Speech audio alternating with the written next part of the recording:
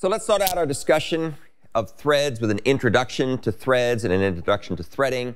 And Java concurrency is supported largely through threads these days. At some point, there may be other mechanisms for supporting concurrency like coroutines, but they're not part of Java yet. Concurrent applications use threads to simultaneously run multiple computations that can potentially interact with each other. They don't have to interact with each other. They may be so-called embarrassingly parallel, which means they have no dependencies on other threads. But for most of our discussion for concurrency, the threads will interact either directly or indirectly through other means like access to synchronizers and so on. Threads are the fundamental way of doing concurrency in Java. A Java thread is a unit of computation that runs in the context of a process. I'll talk about what a process is in a second. You can find out more about threads here at this link. So we have some icons to help make sense of this.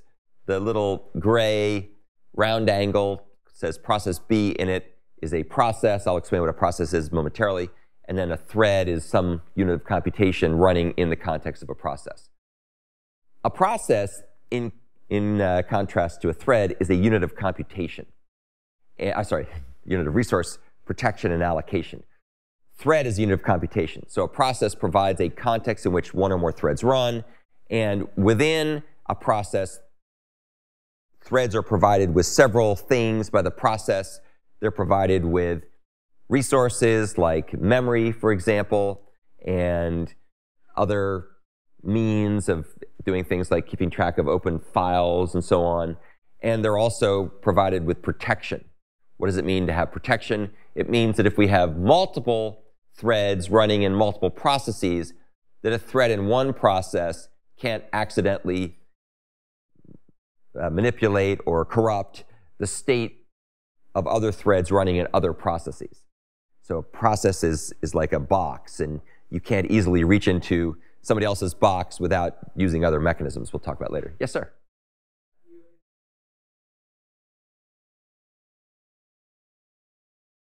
So a process is most commonly a concept from operating systems. So if you take the OS course here, for example, you'll learn about processes, you'll learn about threads. In those contexts, they're talking about operating system processes. Java applications run in the context of an operating system process.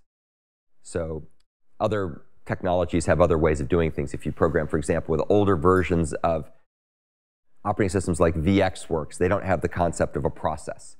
They just have a concept of multiple threads all sharing some global address space. And the problem with that is if one of the threads goes berserk and starts scribbling all over the memory in the process, in the one and only process, that can damage all the other threads by corrupting them. So by having multiple processes, which is what you get when you run Java on an operating system platform like Windows or Linux or Solaris or whatnot, you get this protection. So a process is an operating system context. Java applications run in the context of a process. And as it says here, Java enables multiple threads to run in multiple processes. OK, so when Java threads run in the same process, they can interact or communicate via several means. They can either communicate using shared objects, and we'll use this as the icon for shared objects because it's a sharing icon. And they can also communicate by message passing, and we'll use a little message here to be message passing. So those are the ways that threads within a process can communicate. It turns out that if you want threads in different processes to communicate, you have to use some other mechanisms, and that'll be outside the scope of this class by and large. The ways you can communicate would be between processes. Threads in different processes talking to each other could be either through something like shared memory, or it could be through something like inter-process communication or IPC mechanisms. And again, those are really fascinating topics. Android has great support for these capabilities, but we're not going to talk about them in this class very much, if at all. OK, so we'll be focusing almost exclusively on threads within a process interacting with each other through either shared objects or through message passing. Each Java thread has some resources that are unique to that thread. And the most important thing, or the most obvious thing, is each thread has a unique stack. And the stack is used to keep track of the activation records. As methods are called, they're pushed onto the stack.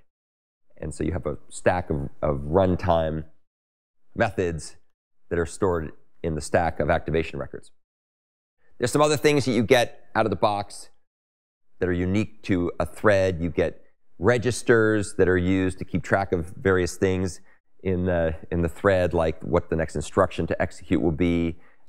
If you have a stack, you have to keep track of where to jump back to when the current method finishes running. So there's a stack pointer and an instruction pointer and a frame pointer, all these kinds of good things. There's also other things like thread-specific storage that are unique to each thread. So some resources are unique to each thread. There are other resources, however, that are shared by all the threads within a process. And so good examples of this would be dynamically allocated objects. Those come out of a global heap, and that heap is managed by the runtime environment within a process. So all the threads will share the memory from the same global heap. And there's also other things that can be shared, things like static objects. Those are also things, static Java objects can be shared across threads.